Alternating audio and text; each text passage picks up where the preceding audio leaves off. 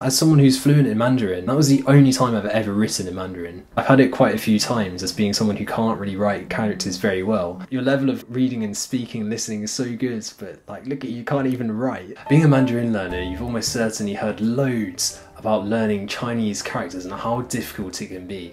But do you actually need to learn to write by hand thousands of Chinese characters in order to reach your goals and be proficient in the language? In this video I'm going to be giving my verdict, and the answer might surprise you. But before I do so, let's first get into the benefits and the drawbacks of learning to write Chinese characters. So first let's talk about the benefits of writing. First of all, it can really help with reading, as obviously there's a lot of characters in the Chinese language that actually look really similar, so having this ability to actively write them out and distinguish them that way can really help with your character recognition. Secondly, it can actually give you a deeper understanding of the language, understanding where characters came from, how they're constructed, the different components or the pianpang, and also like the evolutionary process that's happened from the Chinese characters from where they were to where they are today as simplified characters.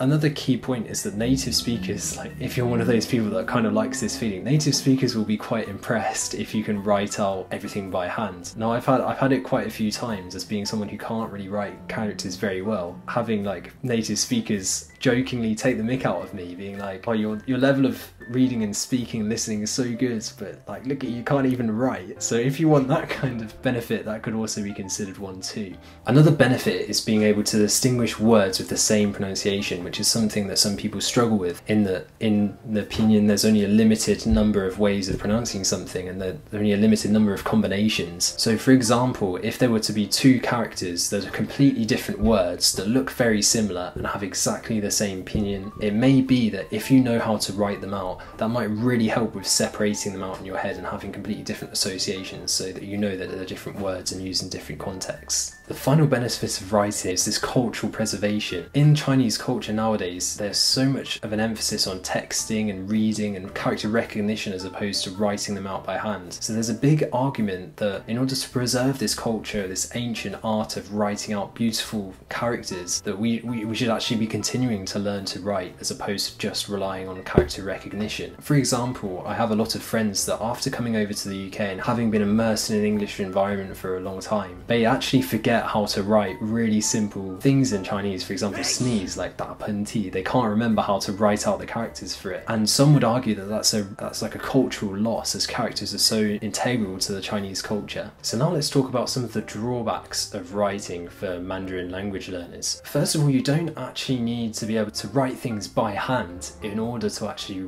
write in a general sense in Mandarin. If you know pinyin and you can recognize characters, that's more than enough to write on a computer and type things out, and also to send texts to your friends, which for most people is probably more than enough. And also there's not actually much of a need to write out by hand in general, because recognition is probably going to be more than enough. Recognition is more enough to read and, as I said, to type. As someone who's fluent in Mandarin and has been learning Mandarin for nearly 4 years now, the only time I've ever had to write Mandarin is when I was trying to get through the boarding of, like, you had to fill out a form in the Chinese airport to like let them know who your emergency contact was and which city you were going to in China. And that was the only time I've ever written in Mandarin, because there's just never been a need to. And finally, it's actually a really big time investment, even if you do it right. So to be considered literate in Mandarin, you probably need to be able to write about 3,000 to 4,000 characters, like most common characters, and that's going to take you an awful long time. Even if you start using mnemonics, you know, use spaced repetition, use active recall, you do everything right, it's a big time investment, which in my opinion you could probably be using to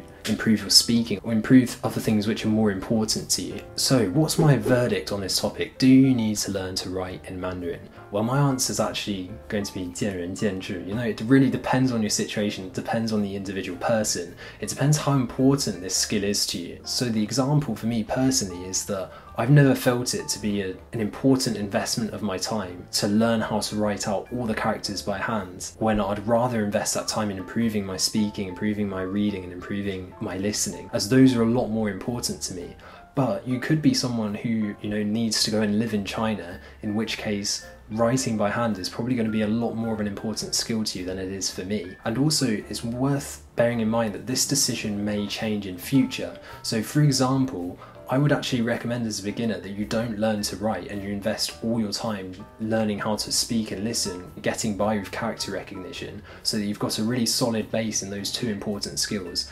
And then later on, if you're interested and you want to further improve your reading, then learning to write may be of benefit to you. So do you need to learn to write characters out by hand to be fluent in Mandarin? Well, the simple answer to that is no. Should you learn to write? I think the answer to that's a bit more niche, and it really depends on your situation, as I hope I've already made clear. So my personal decision was no, but that may be very different for you. So please let me know down in the comments below, what do you think? Is it worth learning to write out all the characters by hand, and how has it helped you in your Mandarin learning journey to do so? Alright, thank you very much for watching this video, guys. Take care, I'll see you in the next video. Bye for now. 再见.